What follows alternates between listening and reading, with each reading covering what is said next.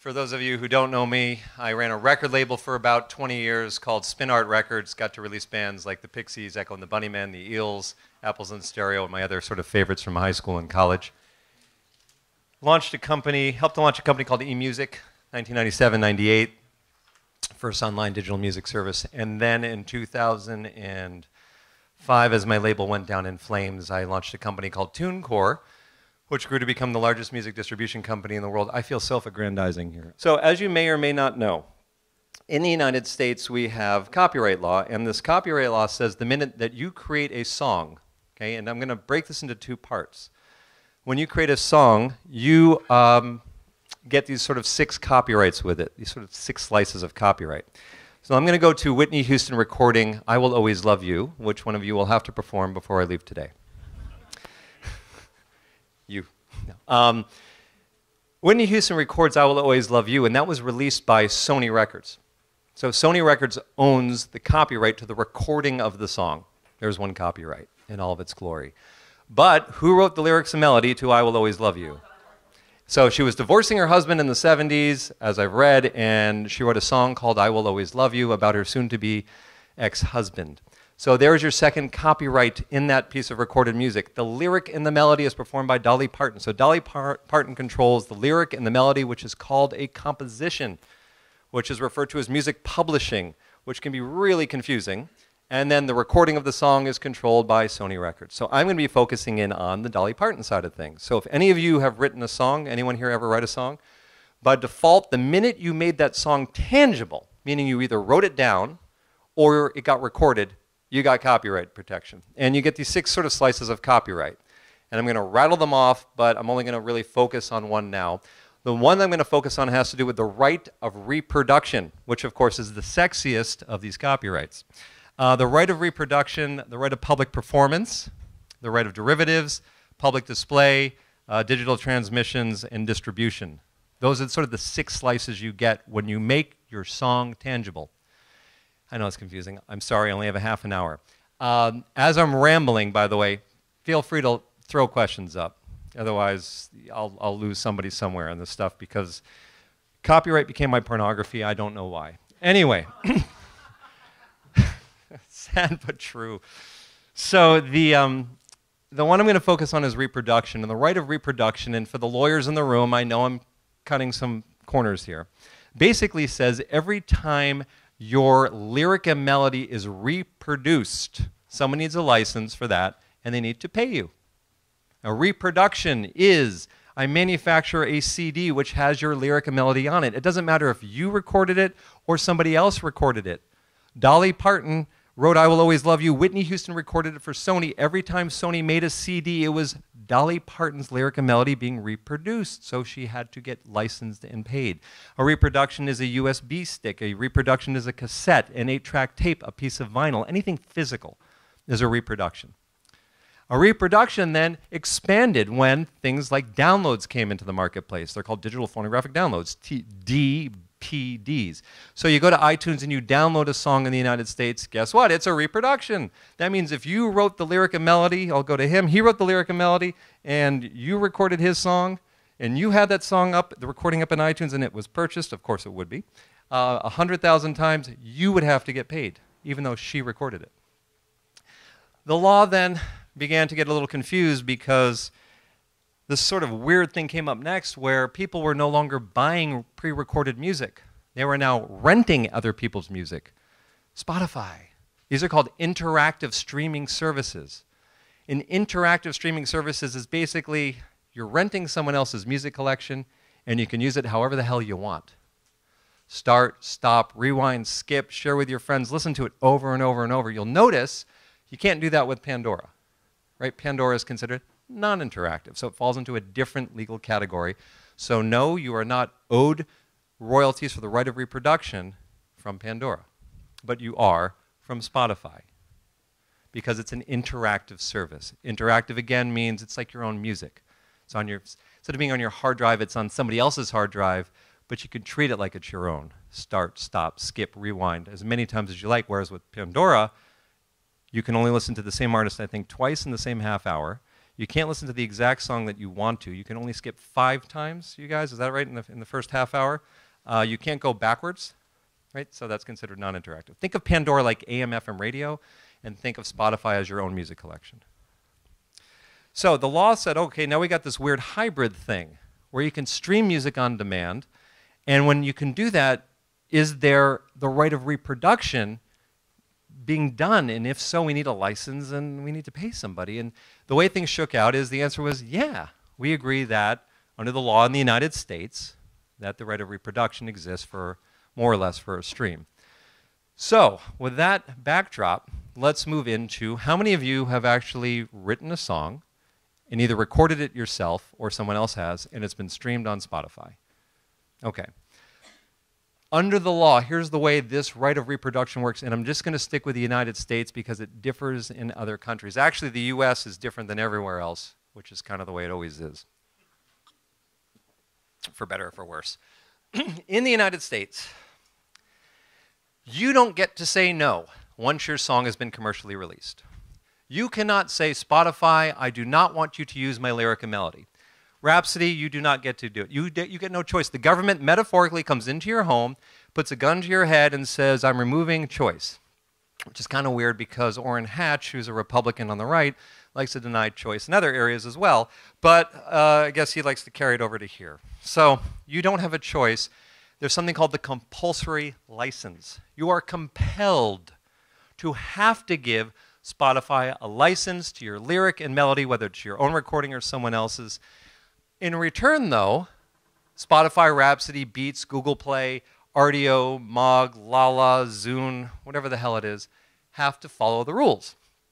So the rules say, number one, they can't say no, but you have to do a couple things. The first thing you have to do is you have to get a license. So I'm going to stick with you for a moment. Your song is up in Spotify. Before that recording of your song can go into Spotify, you are supposed to get a notice of intent, N-O-I. I intend on using your music in my service. The reason why you are required to get the notice of intent is so you can go, aha, now I know someone's using my lyric and melody, and I know where I'm supposed to get paid from. If they do not send you a notice of intent, if you've written a song in this room, and that song exists on Spotify, and you have not gotten this thing that I'm talking about, and you're like, what is that? Your song, lyric and melody, is unlicensed. Your copyright is now being infringed upon. It's copyright infringement. They do not have a right to do that without a license.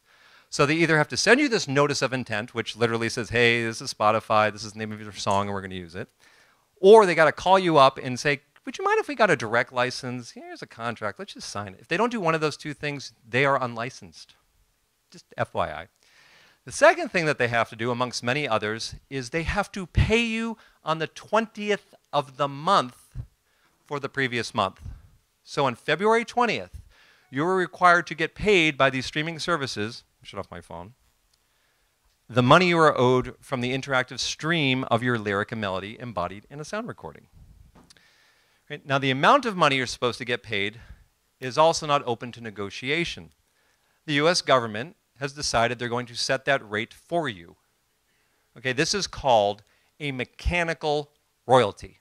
Talking about mechanical royalties right now. You might have heard that term. Maybe you haven't, but this is what we're talking about.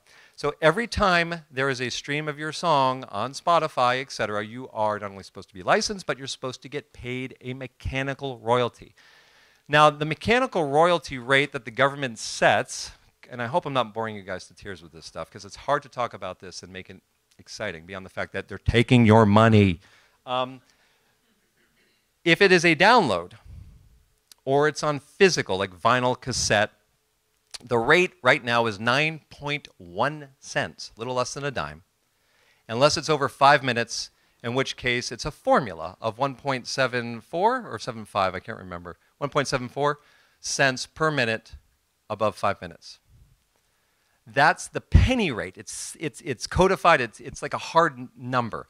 9.1 cents per download or per physical piece of product being manufactured is paid to you as a mechanical royalty on that download or physical.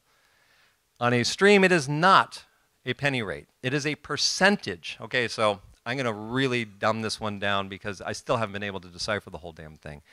The amount of money you get paid for each stream on Spotify for the lyric and the melody is approximately 10.5% of their gross revenue in that month, minus the cost of public performance. What is left over then gets prorated out. So let's say there was $1.5 million in the pot at the end of the month. The cost of public performance, which gets paid for a different legal copyright, was $500,000. That leaves $1 million in the pot. If there were 1 million streams and $1 million in the pot, each stream is worth $1. If there were 2 million streams, it's 50 cents, et cetera, right? So as you get more streams or more money or one goes up, it varies. So it's a percentage rate, not a flat penny rate. That's the very simplified version of it. But the non-simplified, or the important part of this is, if you've written a lyric and a melody, and your song streams on Spotify, you're now owed the mechanical royalty for the interactive stream of the recording of your song. If you have not been paid that money, geez, that was fast. If you've not been paid that money, your copyright is being infringed, and you can notify the service that they're not paying you when they should be, and then they're going to lose that compulsory license, which then frees you, takes off the handcuffs to negotiate anything you want. Now, here's another really important point in the US. I've talked to a lot of people that say, but I'm already getting paid my mechanical royalties, right? I use CD Baby, I use TuneCore, I use Ditto, I use Zimbla, whatever. And my distributor, my record label's paying me. Yes, they are, on the downloads. Because the law in the United States says that the mechanical royalties owed from a physical or download get to be paid by the label or the distributor to the songwriter, publisher for the lyric and melody. But the law also says on a stream, can't do that. Spotify's got to pay you directly. That means you are not getting your second income stream from your label or your distributor. So let's put this back into really tangible form. You've written a song, it's been recorded, it's streamed on Spotify. Let's assume you've gotten a notice of intent, so now they have a license. That song streams. On the 20th of the month, under the compulsory license, you have to get accounted to and you have to get paid. If they do not do that, they are in breach of the license that you are in with them. That means your money hasn't been paid out. That means you've got money sitting there right now that you've generated that they're not paying out. Does all that so far make sense? Are there any questions on any of that? Yes. I've received letters of intent for the license from a third-party collecting service called Music Reports. Yes. And I'm just wondering what gives them any kind of right to even kind of step in the middle of my business. Great question. Which is and what is the actual impact that they have? So that was a perfect segue to the next thing I was going into. Great question. Okay, so why aren't you getting paid? How many people here have a song that they've written that's been recorded, that's been on Spotify, that's streamed, and have never been paid a mechanical royalty? Okay, your own money, it's earned, it's just sitting there. They're an infringement of copyright law, you're not getting paid, and they're making money off of you to reach their 10 billion plus exit. The problem is no digital music service, I don't care who it is, Beats, Mug, Microsoft Xbox, Lala, Zune, Rdio, Midwest Tape, Slacker, you name it, these interactive services, not one of them built the infrastructure to deal with making these payments. Nobody built it. They built it for the sound recording side, the Sony record side, but they did not build it for the songwriter side. So what do? They hired third parties. They literally said, fuck, I don't want to deal with this. Man, you know, could you deal with this each month? And they send this gentleman right here a usage log at the end of the month. And they say, here is a list of 29.5 million sound recordings in Spotify. Go deal with this. Now this poor guy said, great.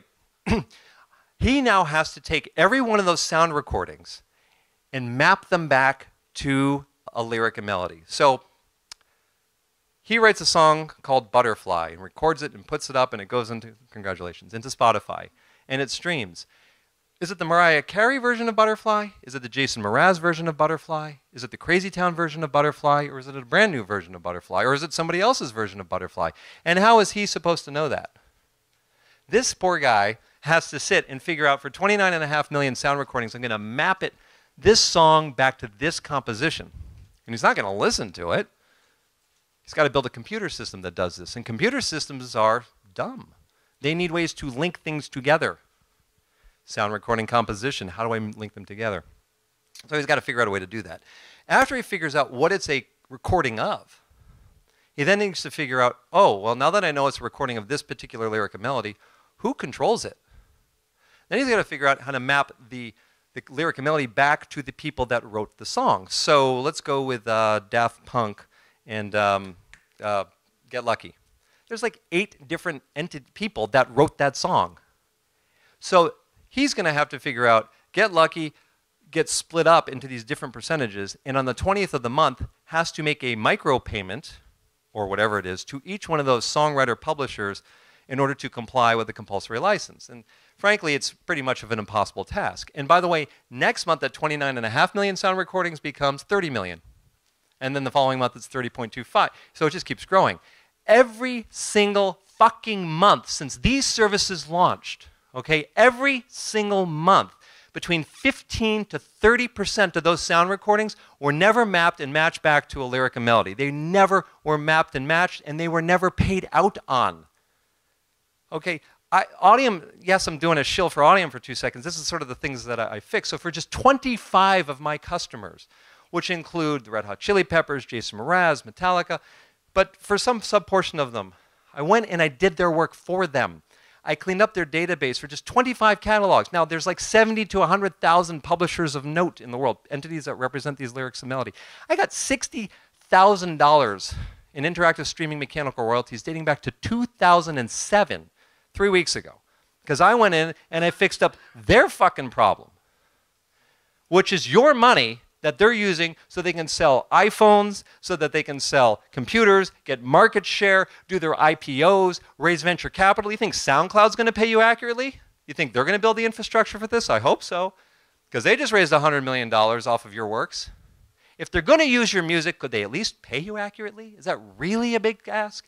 Microsoft, how would you feel about it if each month you only got paid 80% of the money you were earned from the credit card company because they couldn't figure out how to map the other 20%? Would that be acceptable to you? Then why should it be acceptable to them? Sorry, this stuff just pisses me off. Yes, sir. How come more publishing and owners of these rights haven't been suing these services? Good question. Well, the answer to that has to do with, in some cases, the major music publishers. So the first thing is this is a very dense area. It's complicated. The royalties aren't clear. It takes a freak like me to go in and just do nothing else but read this stuff. And once you've got that knowledge base, the second thing is, should I pay attention to it now? Or am I more interested in one live gig where I'll make more money in one night than I will off of 5 years of Spotify? What are my priorities? There's only so much time in the day. Now the money is beginning to matter. So that's the first thing. Second thing is the entities that could really have driven the change to this, I don't want to say they were bought off, that's not fair to them. They received very large advances. Okay, so if you're a very large music company and you get prepaid your money, what happens after that, for the most part, you don't care about. Now on top of that, not only are you getting prepaid the money, but you're getting an equity position in the company. The major labels own over 6% of Spotify. Where do you think they'll make more money, from the use of their music in Spotify or off of the IPO of Spotify? And by the way, if you are a band or an artist or a songwriter or a publisher that is in a deal with one of the major music companies, check your contracts to see if there's a provision that offers you a royalty from an exit. There is no exit royalty. So when Spotify does its IPO, and that money gets split between the major music companies, of which there are 3, and they reap in hundreds of millions of dollars, no artist, no publisher, no songwriter gets their share in that at all, even though it was their works that caused it to happen. So that's one reason. Second reason is the music industry is sex, drugs, and rock and roll. Music publishing is about licensing.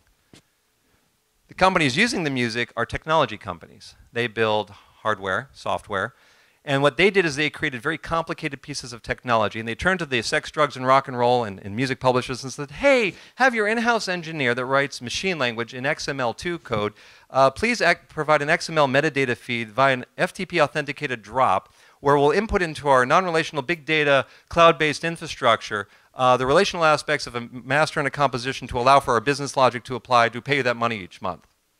What? That's not what the fucking music industry does. That was a fast half hour. I got 5 minutes left. So the end result is if you receive an advance on your money and the data is bad in the database, think about this. If the data is bad in the database, which it is, by the way, which is another reason why these things aren't mapped and matched, what does that mean? That means you as the record label don't get the royalty statement that says, hey, this composition earned X amount this month, which means you get to keep more of the advance because you don't have to pay royalties on it. Bad data works to the advantage of people that receive advances. And they get to dip again when there's an exit through an IPO or they get purchased, which they don't have to share back with the creators. So back to the question. Oh, yes. So, thank you. So how does this tie into Music Reports? Music Reports is one of the third-party companies that exist in the United States that gets hired to deal with the administration of the mechanical royalties.